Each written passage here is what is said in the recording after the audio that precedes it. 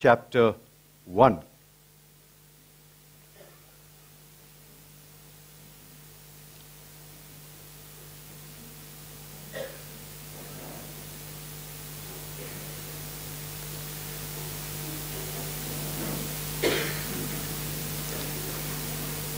Some years back I preached on Matthew's Gospel chapter 1 and beginning with verse 1 and went on to verse 17, and I still remember the disbelief on some of your faces. You're not serious, Pastor. You're not going to go through all those names. But it was a wonderful time, I remember. But not today. Today we'll start where we all start in Matthew's Gospel, chapter 18. And we'll go down to the end of the chapter. Matthew 1:18. Now the birth of Jesus Christ was as follows.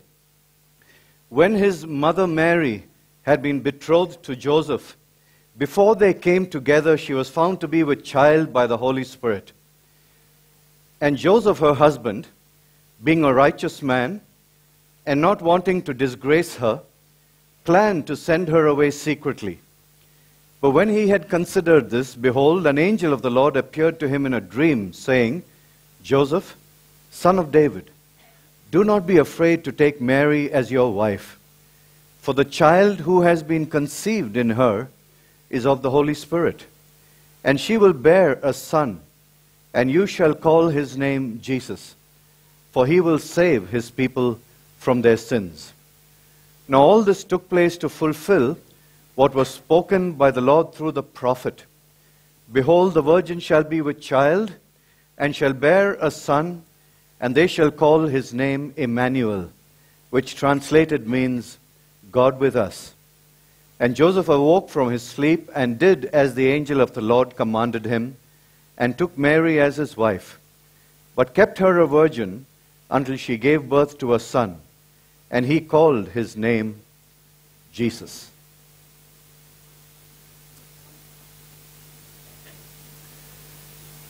You know, Christmas is an interesting day, because very often we put the rest of our lives on hold just so that we can enjoy these 24 hours, and then on the 26th or the 1st or whenever else we all go back to work, we pick up our lives again, and nothing has changed. Nothing has changed. Nothing changed yesterday when you shipped out on the 24th, and you said, okay, Christmas Day tomorrow, I'm just going to enjoy it, just going to greet people, enjoy the food, say the hellos, wish the Merry Christmases, and all of that. Just for one day, I'm going to put everything else on hold and keep it at bay.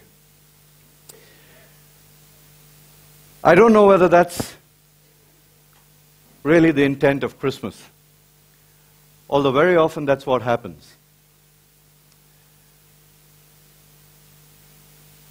You probably left office yesterday with unfinished work, which you know will need to get picked up whenever it is that you go back. Christmas doesn't change that. You probably have a relationship that still needs to be worked at, and a day of just celebrating will not fix that either. You probably have fatigue and tiredness and sickness maybe that you had yesterday, and today won't change that. And I'm not including the divine providence of God here to do what He wants. What I'm saying is that very often we look at Christmas as a kind of an oasis, an utopian day where just everything is perfect for just that time. And we can act and go about everything with a sense of bonhomie and cheer and all of that. And yet there's this thought at the back of our minds that come tomorrow, Christmas will be over. The first Christmas and the months leading up to that first Christmas 2,000 odd years ago, I don't think was a great celebration. I think for Mary and Joseph, it could have been a very, very trying time. It couldn't have been easy to have had angelic visitations that messed you up, that told you that your fiancé was already carrying a child, and you had nothing to do with it.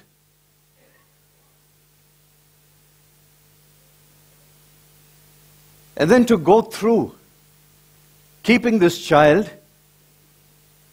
just believing that this child was going to be the Son of God, the Savior of the world, and holding on to that thought for 9 whole months. And I wonder whether at any point Joseph was tempted to even wonder whether it would be a boy or a girl. They didn't have our medical advances to tell them that what the angel said was indeed what Mary was carrying. He had to wait the whole 9 months. I wonder whether there was exceeding great joy when he laid eyes on a son. It couldn't have been a very joyful 9 months for them. On this side of the cross, on this side of the New Testament, we're able to celebrate a lot of things that they didn't have the ability, the knowledge to celebrate. In fact, the things that they went through just brought me up short, because as I began to focus on Joseph and Mary and think about all that they went through in those 9 months, I said, wow, they had to have had something carry them all through that time. They had to be just ones who held on to their faith and who trusted God. Because otherwise, none of this would have made sense. Think about what was at stake. Honor. Honor. In fact, Matthew says, Joseph, her husband, being a righteous man and not wanting to disgrace her, planned to send her away secretly when he found that she was to be with child by the Holy Spirit. He wanted to send her away secretly. There was honor at stake. He wanted to not make a public spectacle. He was such a remarkable person. When the correct thing to do, or what would have been expected in that community, was to have publicly shown her for what she was, or what people would think she was. But he held on to being honorable, even in the midst of these situations. And then there was the quote-unquote shame that must be associated with carrying a baby when you're not yet married. And if that wasn't enough, I wonder how often they shared with people and said, this baby that I'm carrying is of the Holy Ghost. And how that was met by the people. Whether there was ridicule and scorn, and people laughed at Mary as she's supposed to be carrying the child, Son of God. Are they married? No, they're not. His baby? No, I hear it's not his baby. Did they have to go through that? And how do they manage? Shame that a community can so easily cast on people. So easily. Remember reading in Samuel about Tamar and Amnon, David's children. And yet Amnon wanted to sleep with Tamar and comes into her. And she says, don't do this, brother. Don't do this. For where will I go with my shame? Where can I go with my shame?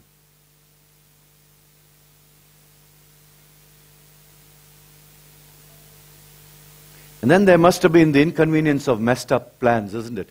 They must have had a date when they would get married. They must have had plans about when they would have children. And all of those things. What they would do, how they would live, where they would live. And all of a sudden they are running from Bethlehem going to Egypt, from Egypt going to Nazareth, trusting these dreams and these angelic visitations that came to Joseph in dreams. 4 of them. I wonder whether there was a temptation to get up in the morning and say, did that really happen? Did that really happen?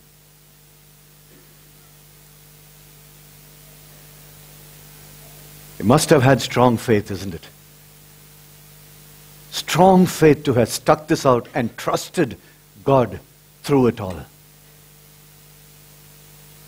I thought to myself, as I looked at this, that the only thing that can help anybody, and I'm talking of beyond Mary and Joseph now, anybody, you, me, Mary, Joseph, go through all of these situations, is to be able to know that there is a greater purpose in what is going on in their lives.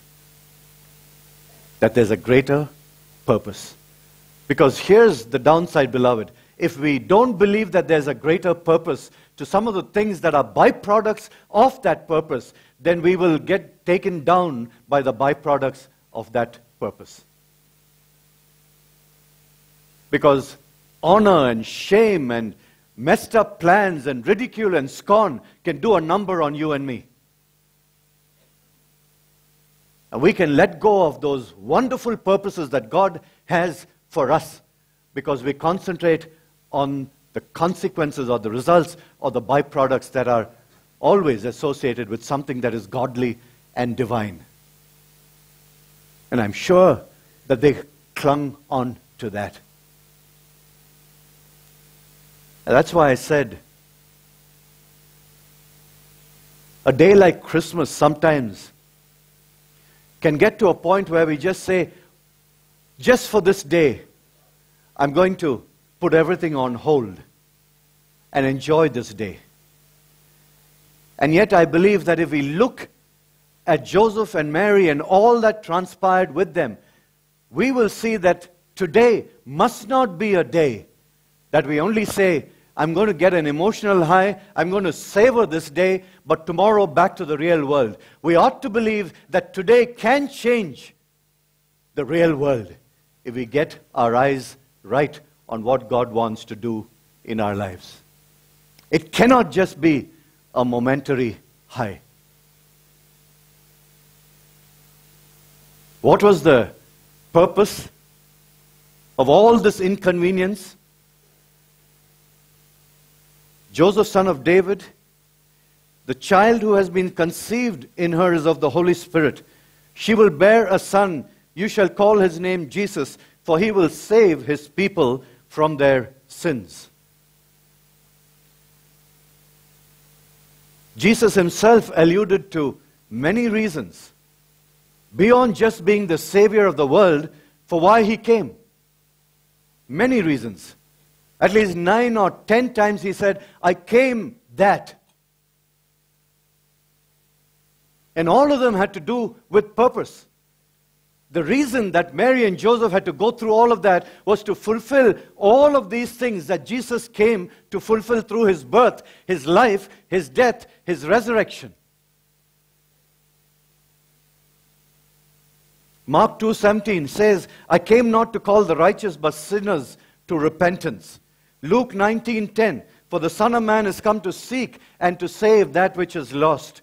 John 18:37, I came that I should bear witness unto the truth. John 6:38, I came not to do my own will, but the will of him that sent me. John 12:46, I came as a light into the world. John 10:10, I came that they may have life and that they may have it in abundance. John 9:39, I came to bring judgment upon this world. Mark 1:38, I came to preach therefore also. John 12:27, and for this I came unto this hour in Gethsemane, embracing the cross. And in Matthew 20:28, the Son of Man came not to be ministered unto, but to minister. All of these purposes got fulfilled through the life and ministry of Jesus. But for that baby to be born, there was tremendous inconvenience for Mary and Joseph. Here's the thing, beloved. You could be going through difficult situations even today. Situations that are trying. It could be that you've pressed a momentary pause and said, let me just enjoy this day. And I wonder today whether it could be that God is calling out to you and say, look beyond what it is that you're experiencing. Look beyond and see the purpose that I have for your life.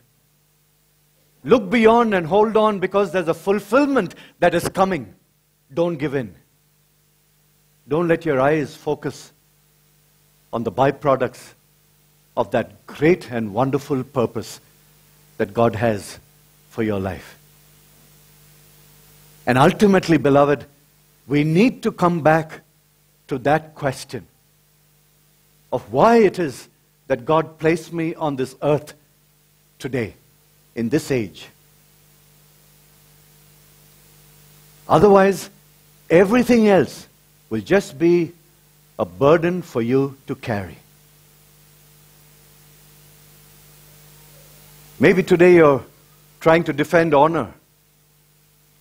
Maybe today you're wondering what to do with shame. Something has happened. Maybe you've been disrespected.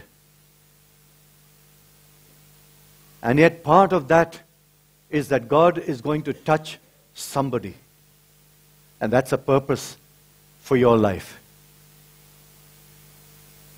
I wonder today whether we can look beyond the things that are bringing us down and find purpose and meaning. Divine purpose, divine meaning for your life that will allow you this Christmas to walk out of this place saying, you know what? I'm going to enjoy this day, but I know that in the days ahead, God is going to help me, because I'm not going to focus on the things that are bringing me down. I'm going to focus on that divine plan that He has for me. Beloved, God hasn't finished with you yet. Don't throw in the towel. God hasn't finished with you. Don't begin to look at the problems you have and say, I'm just going to go through this. Just wait it out. In these last 10 days, we've been in different situations, and in one of the situations that we were in was at a home for the aged. And I remember that as we sang, they just enjoyed themselves. For them, it was just a momentary period of love and peace and joy, at the end of which they would go back into their rooms. They would bask on it for some time, but then the reality of the fact that they were in a home for the aged would settle in.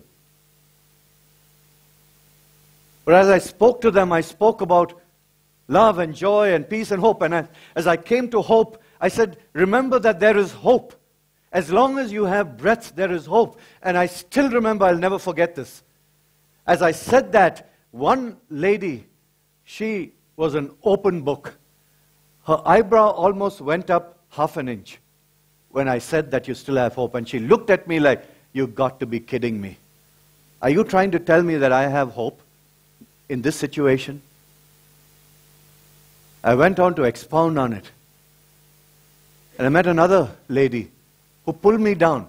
So she didn't speak too loud, and she said, would you pray with me? I said, sure. For what? She had a walker. She said, will you pray that I don't need this walker? I said, I certainly will. And she pulled me closer. She said, because nobody will pray for that. Everybody says I've got to live with it. I said, as long as there is hope, as long as there is a God, there is hope. And we will pray. We will pray. Beloved, as long as you have breath, God has a purpose and a plan for each one of us that is still not finished. The moment that plan is done, He will take you home. Not before.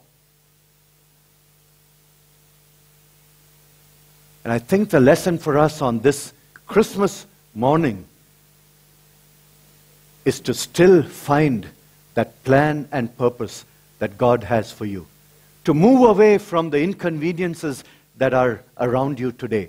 The pain, the suffering, the scorn, the ridicule, all of that are par for the course, beloved, for a child, a son and a daughter of the Most High God. It's par for the course. Don't fight it. But the thing that gets birthed through us will be divine in its nature. And we must not allow that to get in any way throttled.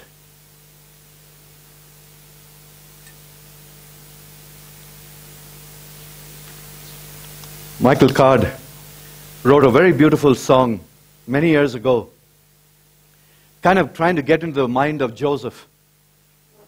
And the words of the song go like this: how could it be, this baby in my arms, sleeping now so peacefully, the Son of God, the angel said. How could it be?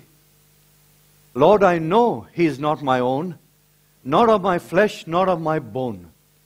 Still, Father, let this baby be the son of my love. And then he says this: Father, show me where I fit into this plan of yours. Show me where I fit into this plan of yours. Jesus came here to pay the price for sin, to offer it to us, and then to take us back to eternity. The incarnation, the atonement, powerful themes, and yet there were other themes as well.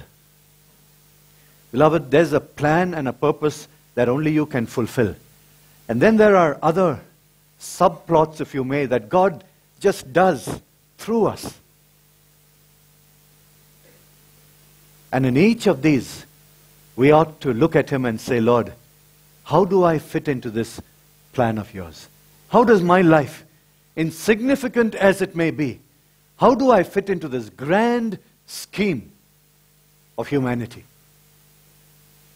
This 6 billion odd, 7 billion people. Why did you place me here now? What is it that you're trying to fulfill?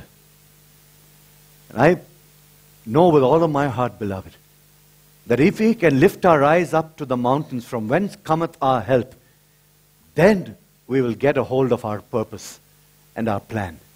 And then the things of this world will grow strangely dim in the light of His glory and grace. Today cannot be about a momentary high.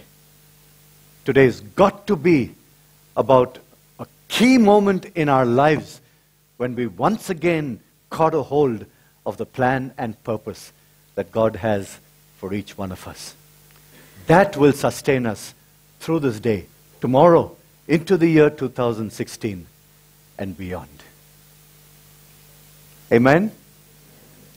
Merry Christmas. Let's pray together.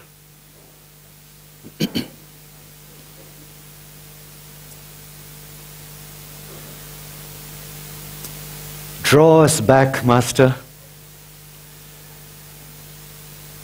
Turn our attention and our gaze away from those things that are minor and seem to be so major because we look directly at them. Help us to look at you. Help us to keep our eyes fixed upon you, that we may draw deeply, Lord, of who we are, why we are here, and what you plan to do through our lives, Master, and continue to do each and every day. Master, may that be the big picture of our lives that we never lose sight of. And Lord, hardships, difficulties, trials that we have, that are an offshoot, a consequence, a byproduct, help us to embrace them with a sense of equanimity. Lord, knowing that for your will to be birthed, there are some things that must be required to pay the price. And joyfully, Master, like Mary and Joseph did, we will stir our hearts this morning And let this be one of our best Christmases yet, where we take the presence and the plan and the purpose of a divine God through this day and into the days ahead. Lord Jesus, as always, it's in your beautiful name that we pray these things. Amen.